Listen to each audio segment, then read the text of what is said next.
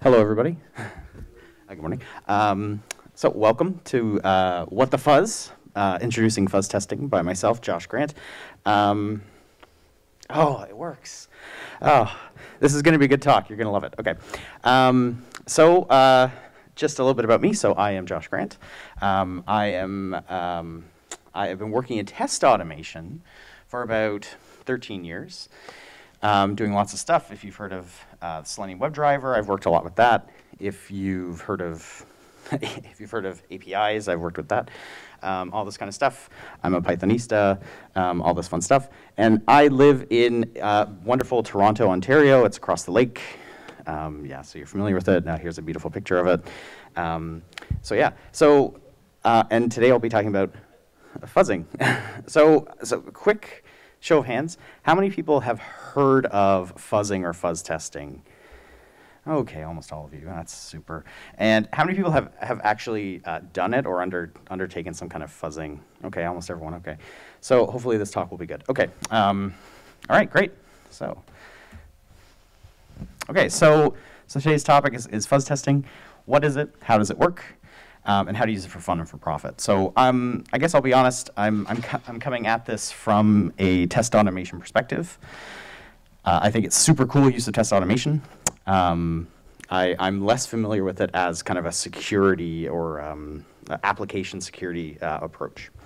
So hopefully you'll learn something good today. So what is fuzzing?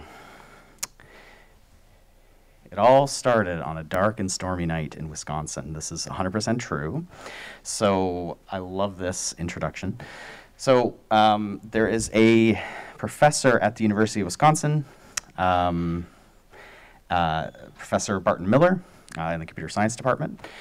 And in 1988, 1989, he was working one night, again, definitely a progressive person working from home. And he was working from his home office and connecting to the university network via a modem, which was not something everyone did in the late 80s. And one night he was working, so he would connect, retrieve files, or send data to and from the university network where he's working in his home office. But it was a dark and stormy night. This is true. So it was actually raining. There was a lot of precipitation. And he was actually experiencing some networking issues during this storm. And he did some testing, did some debugging, and realized it was actually from the storm, and either it was an electrical storm or some kind of like precipitation, and it was actually causing some issues in the connection. It was causing some extra fuzziness in his connection. So there was extra static going over the wire or something like this. And so what he found is he would drop his connection during the storm, only during the storm. Other nights when it was clear and there was no storm or anything, it was fine. So he figured out it was actually because of the storm. So it was actually that he realized the network connection wasn't as solid as he thought it would be, and that if you added this extra fuzziness or a fuzzy input, you could actually trigger bugs in your network software. So he actually realized that his network connection wasn't as solid as he thought it would be. Surprise, surprise, there's bugs in software. So this is pretty cool. This is pretty interesting. Kind of reminds me of a story where I was just thinking about this. I was working at this company, and we used to have an all hands, and it was a small company. We'd all stand up, and so one time the IT guy literally came behind me, put his hands on me, and moved me over like about a foot, and said, "People block Wi-Fi." And then everything worked. So it's kind of like that. So Professor Barton got his grad students looking at these kind of fuzzy inputs and trying to figure out how to input fuzzy data, semi-valid data, to find bugs in networking programs.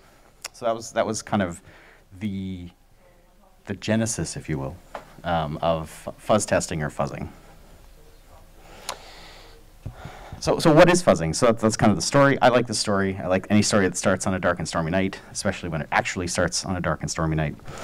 So fuzzing is an automated testing technique where you send in semi-valid or kind of semi-random, quasi-random inputs, fuzzy inputs, and these are generated and passed into a piece of software to find bugs or security vulnerabilities. Okay, so and you're all very familiar with this. This is good. So thinking of things in terms of strings, if you have a string type, like this could be a fuzzy input, right? It's kind of semi-random.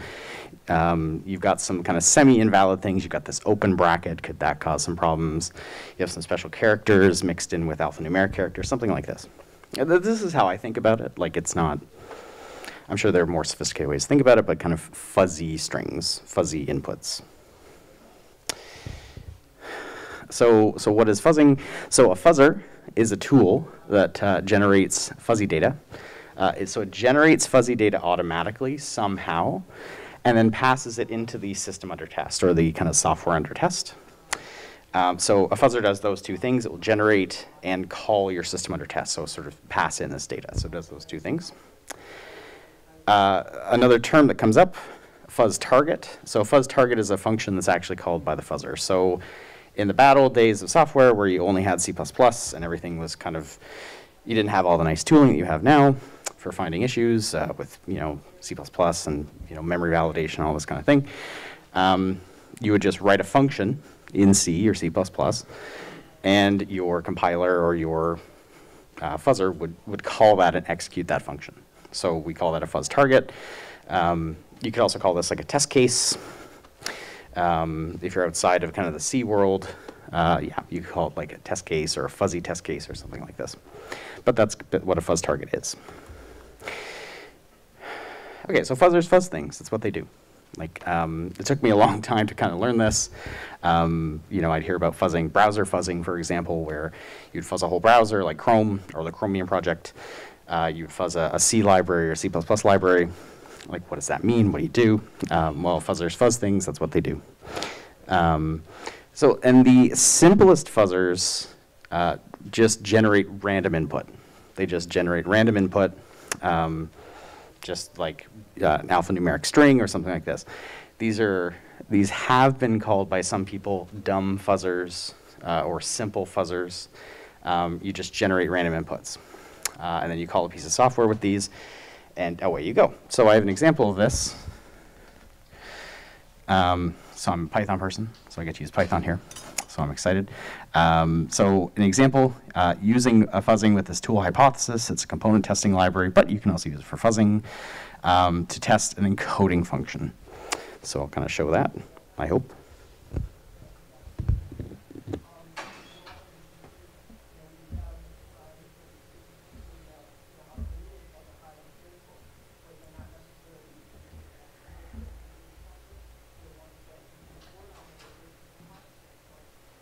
Okay, so here it is. Oh. Okay, so here it is. So this is a very, very simple function. Basically, you're testing that if you have some kind of JSON JavaScript object notation, so it's a way to kind of write like a list of things or an object of things. You want to verify that if you load up a string as JSON, convert it into JSON, and then you take that JSON and convert it back into a string, you get the same thing. All right, so it's kind of this invariant. Like if you're kind of math or computer science inclined, it's like you're looking for an invariant, you're looking for an invariant property. But if you're not thinking that way, just I have a string, has some brackets and some stuff. I want to convert it into this format. Then I want to convert it back and just verify I get the same thing, right? So it's like input, output, nothing changes. And I want to verify that, like, I can try that with, like, basic JSON. Like, what about an empty JSON? What about, like, with one entry? What about with nested entries? You could think of all sorts of things, right? You could think of all sorts of things, but you could just let test automation do it for you. So I'm going to use this. So I have this given text. So it just says, pass in some text that looks kind of right, and I'll do this. So I create a string, load it into JSON, and then I'm going to, load string.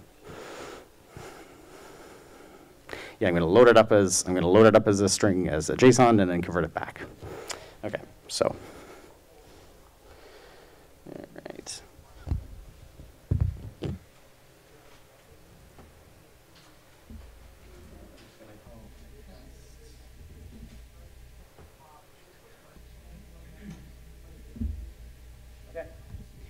So I run this, I use PyTest. It's a great test runner tool for Python. It's excellent, I recommend it.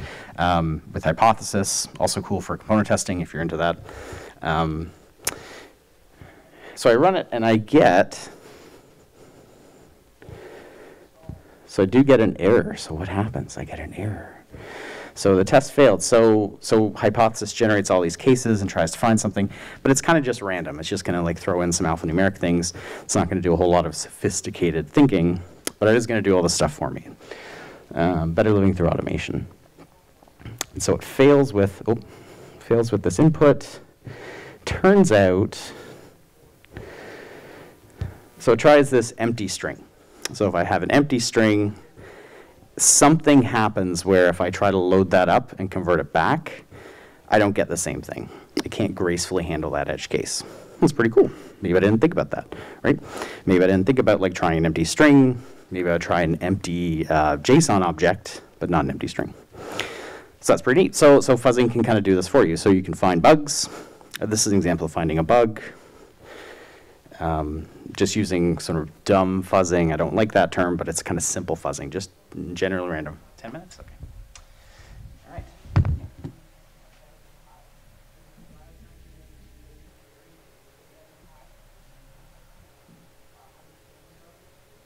Okay. So computers are pretty good at actually looping through things. So we can go beyond simple fuzzing. So instead of just generating things and executing things, we can do some other stuff. So mutational fuzzers are interesting because they take a known good state and they'll mutate it. So maybe you have a string and the string works. It says hello world, everything works well. And it changes one character at a time, one byte at a time. It adds or subtracts characters, and it mutates that string to generate test cases. So that's one approach, where you start with a known seed, and then you kind of change it one thing at a time to generate new inputs. You can also do generational fuzzers. So generational fuzzer says, okay, we're going to start with hello world, runs, okay. Now we're going to have hello Josh, okay, runs. Now we're going to do something else. You know, A, B, C, D, E, F, G, okay. And so we'll just generate from scratch every time. And computers can do this because they can just generate stuff very quickly and kind of loop through things. So that's nice. Those are two approaches for like generating or creating more interesting fuzzing techniques beyond just random fuzzing. But people are pretty good too. People are pretty smart with computers. So we've developed things such as feedback-based fuzzing. So feedback-based fuzzing is even more sophisticated, where you actually you sort of peek inside of your system under test and you look for some interesting test cases. So maybe you start to see, oh, like these inputs are slowing down like the execution time, or these inputs are returning longer and longer strings or something like this. We should go in that direction and we should try to figure out like, you know, or we should try to generate strings in that known direction. So, and I'm giving a very basic explanation. I have colleagues that are much smarter at this and know a lot more about this, but that's basically the idea of like trying to guide your fuzzer into interesting places for test cases. So this approach uses instrumentation. So it's kind of a gray box approach where you know a little bit about the system, but not too much in order to test it. So this approach, feedback-based fuzzing, uses instrumentation in the software under test to guide the fuzzer towards something interesting. And so now I'm going to show an example. So this is where the code intelligence part comes in. So I'm going to show a method that finds a SQL injection using a feedback-based fuzzer. So, and this will be in Java, unfortunately, so bear with me.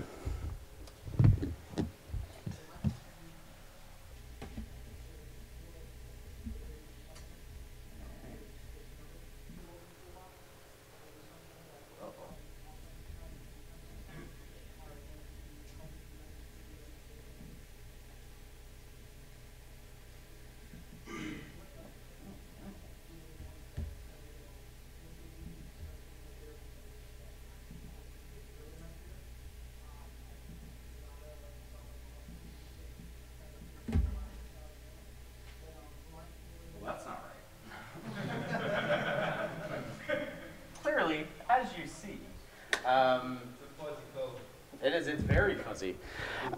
Yeah, so it looks like IntelliJ isn't working. Wow, that sucks. So, I know, live demo, this has never happened to me.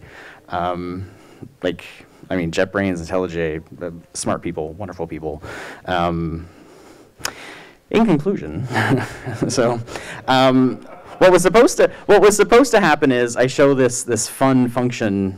I'll walk through it, I guess. I'll just explain it. So it's, and I have the source. You can find it. I'll share it. So it's this function, and it just takes this Java object and passes it into a SQL database. Pretty standard stuff, pretty basic things. There's some extra logic. You kind of use an object. You kind of wrap it into an object in Java. And so this fuzzer calls this function. That's all it does. It just calls this function with a fuzz data provider input. There's not really a lot of thinking. It just happens, and it will generate a string automatically that will trigger a SQL injection. So it will trigger like some kind of like malicious select statement, just from scratch, from nothing. Like it doesn't know anything about the system. It just knows this is a function. It's in Java. That's all it knows.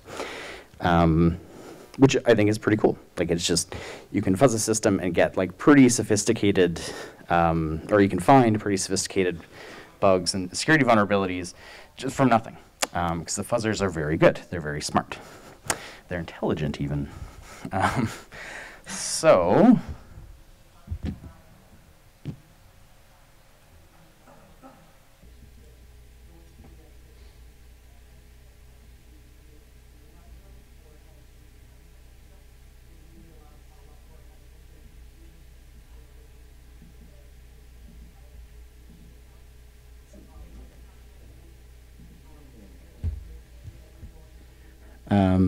so please come find me for this example. Please don't tell my boss that this happened. This is really awkward. It is a really cool tool, though. Like I do want to stress, like, so the fuzzer that's used is CI Fuzz. It's freely available. It's based on a fuzzer that my colleagues put together called Jazzer. Jazzer is a Java-based fuzzer. Doesn't even require a fuzz target. It's pretty cool. But CI Fuzz is really neat. Strongly recommend it. So how to use fuzzing? Kind of to wrap up a little bit. So bug detection, that's what I think of when I think of fuzzing. So like unusual edge cases, like what happens when you have an empty string? What happens when you have an empty byte or uninitialized byte or something? Memory mismanagement. If you're in the C++ world, this happens a lot. You have to manage memory manually. You can have some memory leaks and all kinds of problems. Null pointer issues. You can also find these in Java, which is pretty neat because these can be kind of annoying to deal with as a Java developer. And finding security vulnerabilities. So this is kind of more of the topic for today.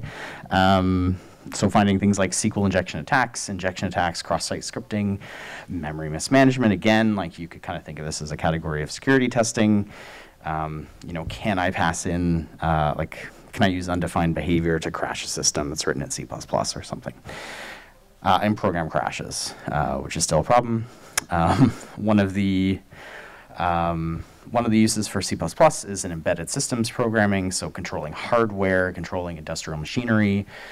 So you want to verify that no one can, for example, break into your agricultural facility and crash your cow brushers, which are automated and which do brush cows to keep them clean, and run on C++ in part. Completely real. So yeah. I got a couple of high-profile bugs that were found using fuzzing. Heartbleed 2016. You're probably pretty familiar with this. In the OpenSSL library, like there's a cryptographic bug, huge vulnerability. This was actually, or can be found with fuzzing. I don't know if it was found in fuzzing in 2016, but it can be pretty effectively. And log4shell, this is the logo I found for it. I don't know. I don't know. I thought there'd be a cool logo, and I got this. Yeah, log4shell. Now, 2 years ago, log4j, log4shell, you can use fuzzing to find this as well. You can use fuzzing to find log4j exploits. What did I see somewhere? Like your light bulbs might be susceptible to this if you have smart light bulbs. And I was like, oh my God, I don't want to deal with this. So anyway, so yeah, so these are two very, very high profile exploits, but both can be found using fuzzing, and may have been found using fuzzing. All right, so in sorry. So in conclusion, so fuzzing is really cool. I think it's really cool. It's an interesting use of test automation. It's really a neat use of computer programming. And you can use it for a whole array of finding bugs or finding security exploits. And if you'd like to actually see that example that I wasn't able to show, you can go to this GitHub project, RoadSmart. It's a very simple kind of CRUD application. Definitely play around with it. You can scan this to download CI Fuzz if you want, or whatever. So thank you very much. I'm here around. I have some stickers. I will take questions. Yeah, thank you for coming.